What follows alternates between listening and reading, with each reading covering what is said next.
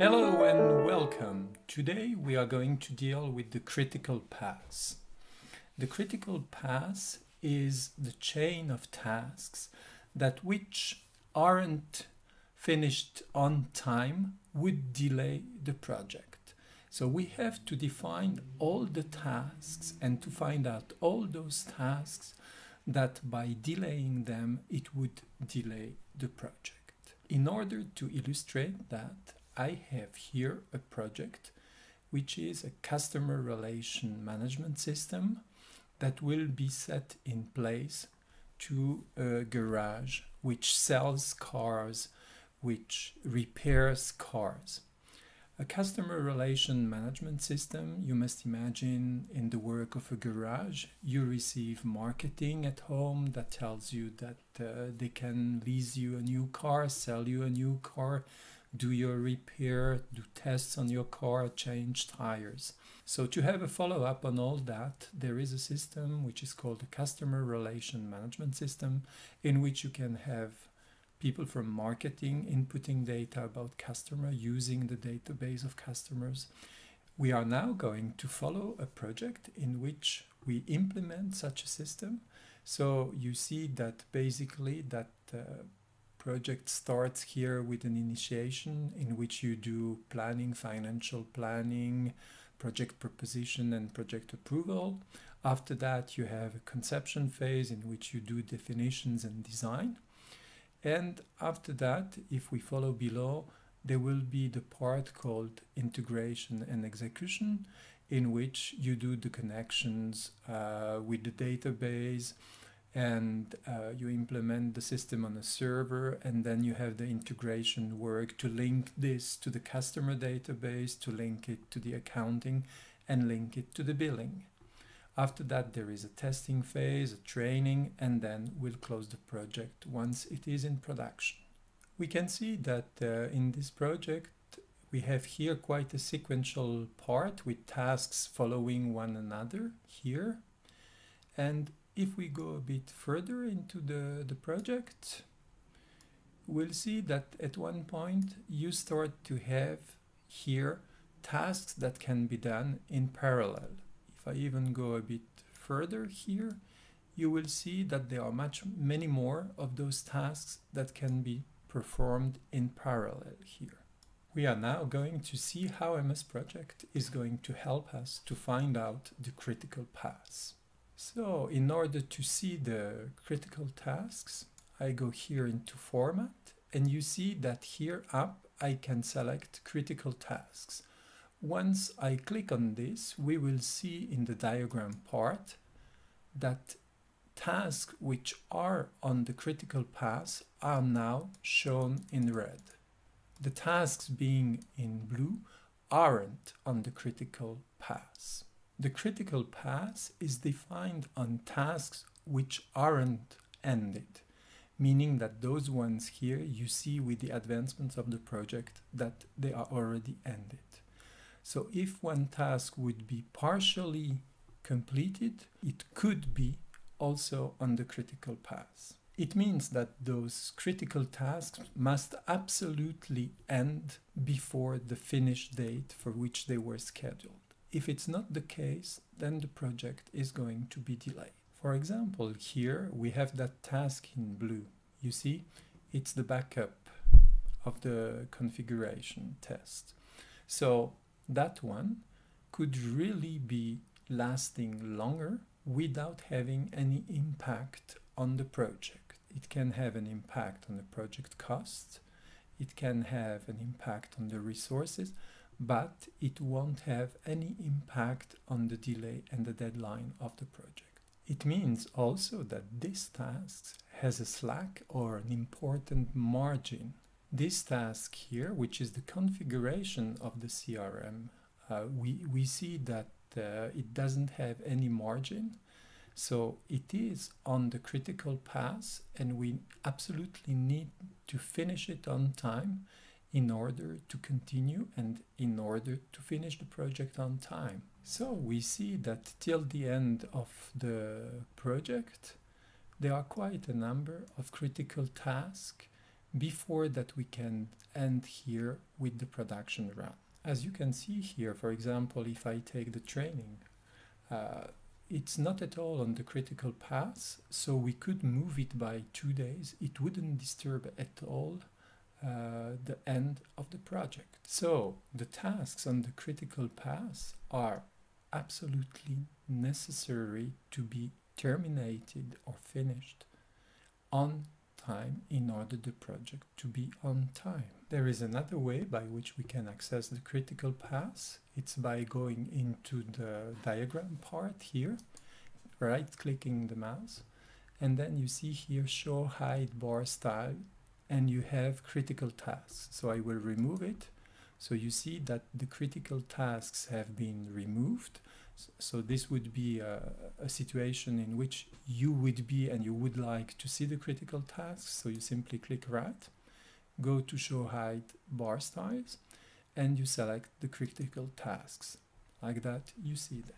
You can see that the red arrows going down here, they show you the cascading of all the critical tasks. We have other possibilities in the diagram. For example, we want to see the margin. So we go again with right-clicking in the diagram on show hide bar style, and I will say I want to see the slack. Slack is what I call margins. And you will see here they are blue, dark blue lines that appeared. This is just showing you that you have a certain margin on that task. It means that, for example, test link here, which is this one, you could move it on the right by 1-2 days or prolong it. It wouldn't affect at all the project deadline. So we can see that any task that is prolonged by a darker line has a certain margin. Any task that has a slack or a margin cannot be, by definition, on the critical path. We see in this project that I have here red icons, which means that I have resources in over-allocation. I left this on purpose into this project, and we are going to see here what we can do with the resources. So what I'm going to do is to use the function here level all, but we mustn't expect that it will solve everything. So I will just click on it and we'll see what happens. And we see here that engineer 2 that was supposed to do 2 tasks at the same time, and the biggest part is done after that the link with accounting is accomplished. They are remaining over allocation. It's a bit more complicated, so it's drifting us a bit away from the subject, so I will leave it as such. It won't harm at all my explanation. There is another way through which we can also look at the critical path. It's by choosing another diagram. It's the network diagram. For this, I need to reduce the size a bit that we can have a look at it.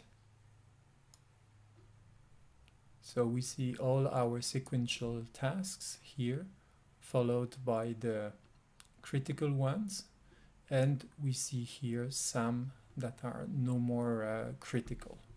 On such a diagram, I have here increased and zoomed in so that we can see, for example, here the task which is linked with customer database, which is on the critical path. We can read when it starts, when it finishes, and the duration of 2 weeks, and the resource that is assigned to that task, which is engineer 1. On the opposite here, we see in blue a task which is not at all on the critical path, and we can see the same information. Tasks that are already achieved, as you see here, the project approval, for example, you see a cross over the task. Tasks in red are on the critical path here. Now, if we want to reduce the delay of the project, then we need to act on the critical path. There is no use to act on a blue task or on a task which is not on the critical path. To see this, it's better to go back to the Gantt chart. I will increase a bit the size here. And we see, for example, here we can just take this as an example. But we have here a task that lasts 3 weeks for tests by users. And you see, for example, we have engineer 1 and test user 1. Would it reduce the length of this task or the duration of this task if we would add engineer 2 and test user 2? Why not? Maybe it would. So this would be one way to act and maybe to reduce the duration of the complete project by 1 week. We might want to look at other possibilities to reduce the delay. So for that, we want to see some of the other critical tasks.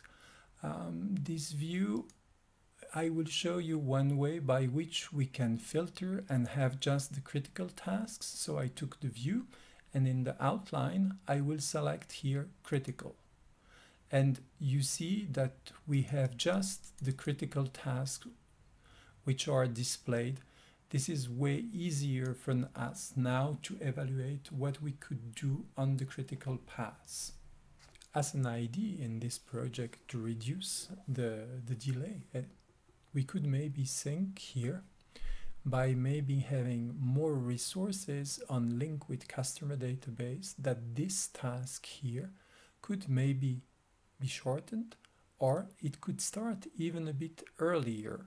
Already when a part of the configuration is done, maybe we could already start the link with the customer database. This version of MS Project is providing us with different kinds of report. Concerning the critical path, if we go and look in the category of reports which are called in progress, we can see the critical task. So I click on this, and as you can see here, we have a status of the critical task. And here it will show us which ones are complete, on schedule, which ones are late, and which one are future tasks. So you see that we have a lot of future tasks which are defined here. There might be some which are already late, so it's a sign that we should maybe go and look what's going on in that part of the project.